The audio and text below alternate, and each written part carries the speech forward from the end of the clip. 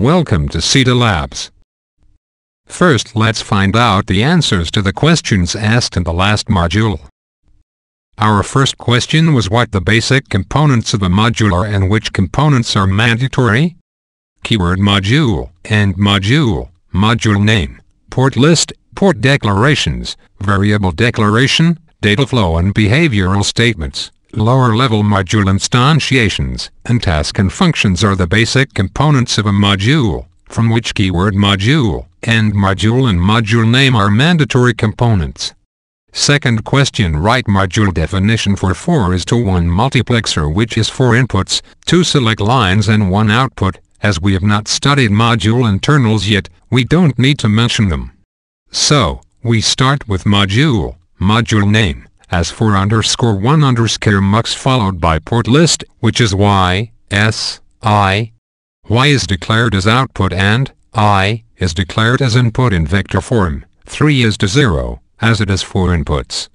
There are 2 select lines, so S is declared as input in vector form 1:0. And finally, we terminate the module definition with the keyword and module. Another question was to declare a top-level module, stimulus, for the last defined module definition, that is 4:1 multiplexer. And we have to connect the ports by ordered list. Output is declared as wire and inputs as register. And we instantiate lower-level module as 4:1 mux, followed by instance name, with enclosed brackets which contain the port list in the same order as the module definition. As we know, top-level module or test bench internals are written within initial and begin block, so initial followed by begin and end block. Finally, module is terminated with the keyword and module. Next question is to connect the ports by name for the same module. So, here's how we instantiate module by name. This tutorial is in continuation with Module 2, that is Verilog HDL. In last tutorial, we laid foundation of Verilog design by discussing design methodologies, basic conventions and constructs, modules and port interfaces. Now, in continuation with last module, we will move further with the abstraction levels in Verilog. In this module, we will study the gate level abstraction in detail and learn how to write module internals. And also, we will learn how to use Model Sim Simulator tool. Internals of each module can be defined at 4 levels of abstraction, depending on the needs of the design. These are, behavioral or algorithmic level. This is the highest level of abstraction provided by Verilog HDL. A module can be implemented, in terms of the desired design algorithm, without concerning for the hardware implementation details. Designing at this level is very similar to C programming. Data flow level. At this level, the module is designed by specifying the data flow. The designer is aware of how data flows between hardware registers, and how the data is processed in the design. Gate level. The module is implemented in terms of logic gates and interconnections between these gates. Design at this level is similar to describing a design in terms of a gate-level logic diagram. Switch level. This is the lowest level of abstraction provided by Verilog. A module can be implemented in terms of switches, storage nodes, and the interconnections between them. Design at this level requires knowledge of switch-level implementation details. In the digital design community, the term register transfer level, RTL, is frequently used for a Verilog description that uses a combination of behavioral and data flow constructs, and is acceptable to logic synthesis tools. In this tutorial, we will discuss a design at a low level of abstraction, that is, gate level. Most digital design is now done at gate level or higher levels of abstraction. At gate level, the circuit is described in terms of gates, for example, AND, NAND, etc.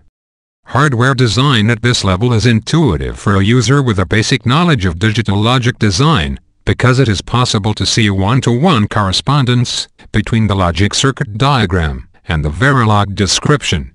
Hence, we chose to start with gate-level modeling and move top higher levels of abstraction in the succeeding tutorials. A logic circuit can be designed by use of logic gates. Verilog supports basic logic gates as predefined primitives. These primitives are instantiated like modules, except that they are predefined in Verilog and do not need a module definition. All logic circuits can be designed by using basic gates. There are two classes of basic gates: multiple input single output gates, single input multiple output gates. Multiple input single output gates have one scalar output and multiple scalar inputs. The first terminal in the list of gate terminals is an output and the other terminals are inputs. The output of a gate is evaluated as soon as one of the inputs changes. The gates available in Verilog are AND, NAND, OR, NOR, XOR, XNOR. The corresponding logic symbols and input-output relationship for these gates are shown here. We consider gates with two inputs. Here, the output terminal is denoted by OUT. Input terminals are denoted by single quote I1 and I2 single quote. These gates are instantiated to build logic circuits in Verilog. Here, it shows the syntax for instantiating a gate.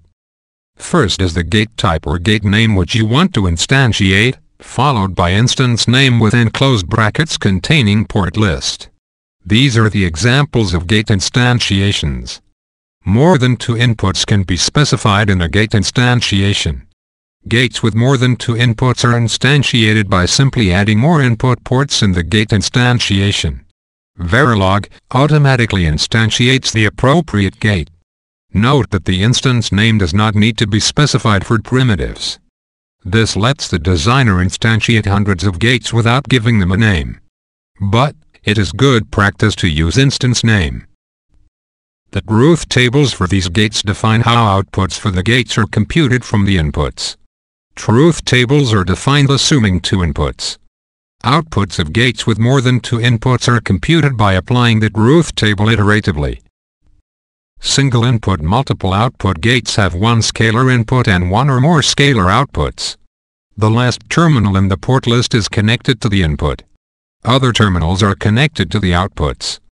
Two basic single input multiple output gates primitives are provided in Verilog: buff and not. The symbols for these logic gates are shown. Notice that these gates can have multiple outputs but exactly one input, which is the last terminal in the port list. These are the examples showing gate instantiation. The truth tables for these gates are very simple. These are the truth tables for gates with one input and one output. Gates with an additional control signal on buff and not gates are also available. These are also known as dry state gates. These are buff if 1, buff if 0, not if 1 and not if 0. Its syntax is a little bit different. Gate type followed by instance name within closed brackets containing port list and ports are output, input and control. These gates propagate only if their control signal is asserted. They propagate, Z, if their control signal is deasserted. These are the symbols for buff if and not if. These gates are used when a signal is to be driven only when the control signal is asserted. Such a situation is applicable when multiple drivers drive the signal. These drivers are designed to drive the signal on mutually exclusive control signals. These are the truth tables for these gates. The L and H symbols have a special meaning. The L symbol means that the output has 0 or Z value. The H symbol means that the output has 1 or Z value. Any transition to H or L is treated as a transition to X. These examples show instantiation of buff if 1, buff if 0, not if 1 and not if 0 gates. A simple example of AND gate. Simply, we started with module name and port list. Point to be noted, here, if we write module name and in small letters, it will understand it as AND gate. So while naming any module, take care so that you may not use any predefined primitive name as module name. Y is declared as output and A and B are declared as input. AND gate is instantiated as we are designing AND gate. Finally, module is terminated via keyword AND module. Here is the test bench for AND gate module defined in previous slide. Again we will define a module and module name. Here we don't need to define the port list as we are instantiating design block and stimulus block. Output is defined as wire, and input is defined as register. Then design block is instantiated. And within initial and begin block, we will mention all the possible input condition to test the design. And lastly, terminating begin block with an end keyword and module with end module keyword. ModelSim is a verification and simulation tool for VHDL, Verilog, System Verilog, and mixed language designs. There is a free, student version of ModelSim that can be downloaded from the following location: www.model.com/resources/student_edition/download.asp. Follow the instructions on the page to install the program and obtain a student license, which they will send to you via email. Once you have received the license and everything has been properly installed, ModelSim should execute without issue. Navigate to the Help, PDF Documentation, pull-down menu, and select Tutorial from the list. Thankfully, ModelSim has provided a simple explanation on the basic use of the application. Read through and follow along sections 1, 4 and 6 using Verilog. Note that ModelSim tutorial will not instruct you on the syntax or use of Verilog. Here we are presenting a small introductory tutorial on ModelSim which will instruct you on the syntax and use of Verilog. Launch ModelSim and start by clicking on File, New, and then Project. Create Project window will pop up. Type the project name. And you can also browse for new location if you want to change. And then click OK. As you will click OK, another window will pop up asking in case you want to add items to this project. If you want to create a new file, select Create New File. In case you want to add existing file, select Add Existing File. Select Create Simulation, in case you want to create simulation file. To create a new folder, select Create New Folder. Another window will pop up asking for the file's name and file type. After giving file name and file type, click on OK. Then close the window. Add items to the project as we are not adding any other file. If we need to add an existing file, then we click on Add Existing File and browse its path. Alternatively, we can add file in the project via File, New, Source, Verilog. Now, right-click on and .v file in the Workspace tab and select Edit to write the code. Write the code for the same and save the file. Now, right-click on the and .v file again in the Workspace tab and select Compile, Compile selected. Alternatively, you can undock your file and then compile your code by selecting Compile from the options. In Transcript tab, successful compilation will be displayed with green color. Also, in Workspace, green tick against our file name will represent successful compilation. Now, we will add another file to the project for writing test bench, following the same instruction discussed before. Then, compile the test bench with the same procedure. Now, we will simulate our code to test its functionality. And how we will do it? Click on Simulate, Start Simulation. After clicking on Simulation, a window will pop up asking which file to simulate.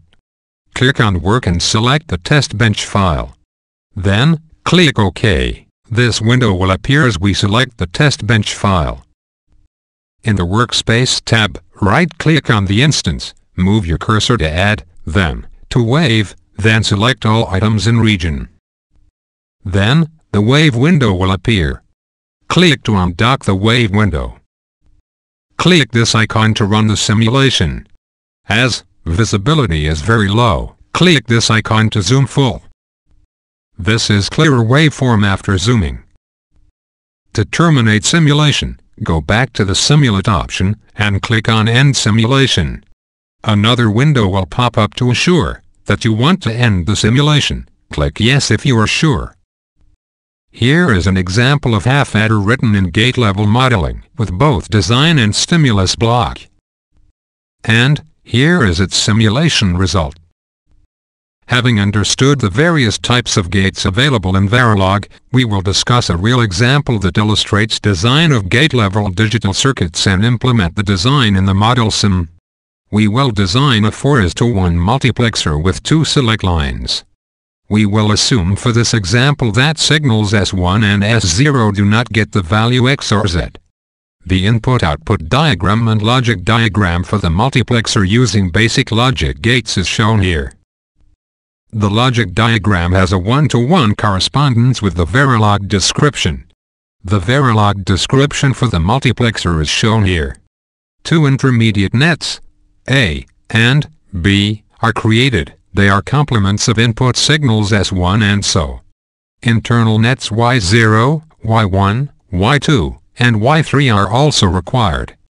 Note that instance names are optional for Verilog primitives but are mandatory for instances of user-defined modules. This multiplexer can be tested with the stimulus shown here. The stimulus checks that each combination of select signals connects the appropriate input to the output. This is the simulation output of this multiplexer. Until now, we described circuits without any delays, that is, zero delay. In real circuits, logic gates have delays associated with them. Gate delays allow the Verilog user to specify delays through the logic circuits. The gate delay can be specified in the gate instantiation itself. Here is the syntax of a gate instantiation with the delay specification. A gate delay can be comprised of up to 3 values: rise, fall and turn-off delays. Rise delay. The rise delay is associated with a gate output transition to a 1 from another value. Fall delay. The fall delay is associated with a gate output transition to a 0 from another value. Turn-off delay. The turn-off delay is associated with a gate output transition to the high impedance value, Z, from another value. If the value changes to X, the minimum of the 3 delays is considered. 3 types of delay specifications are allowed. If only 1 delay is specified, this value is used for all transitions. If 2 delays are specified, they refer to the rise and fall delay values. The turn-off delay is the minimum of the 2 delays.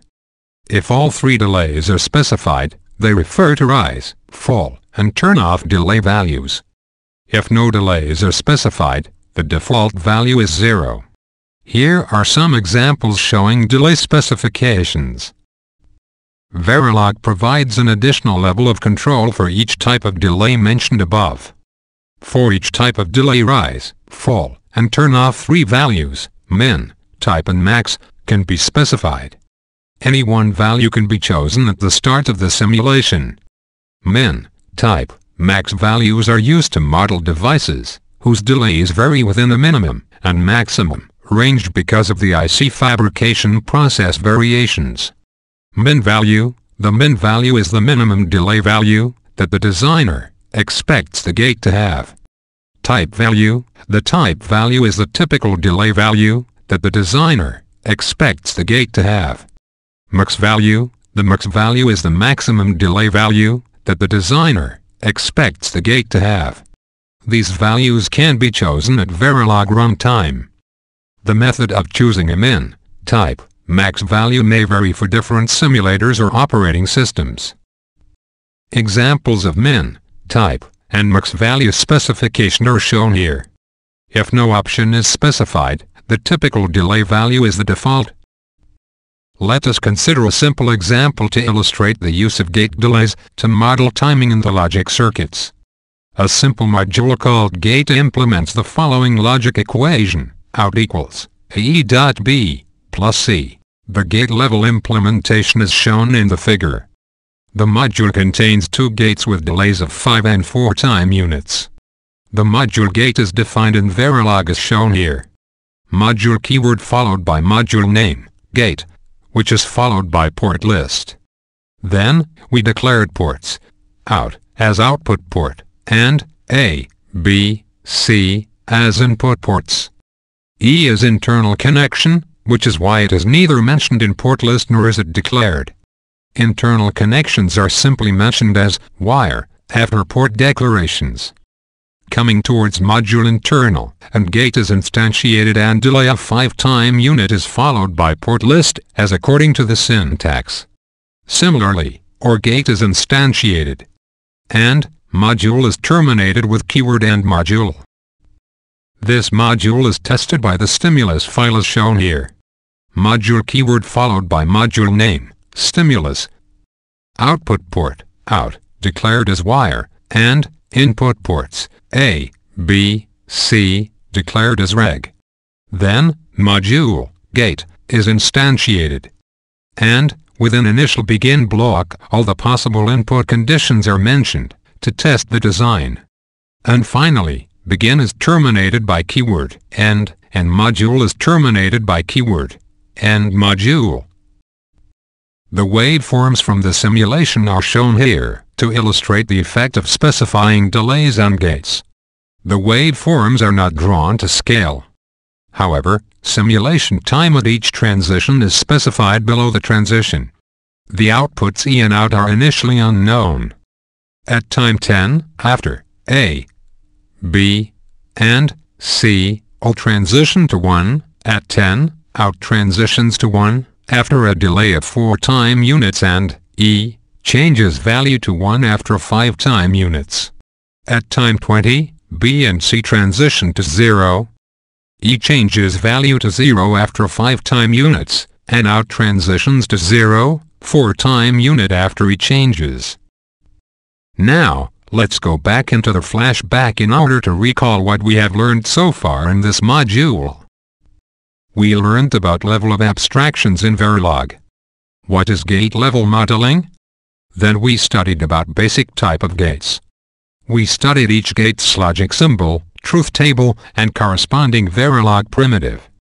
These primitives can be instantiated like modules, so we studied primitive instantiation. We learned how to use model sim. We learned 3 types of gate delays. And also, some examples of gate level modeling. Now, can you answer these questions?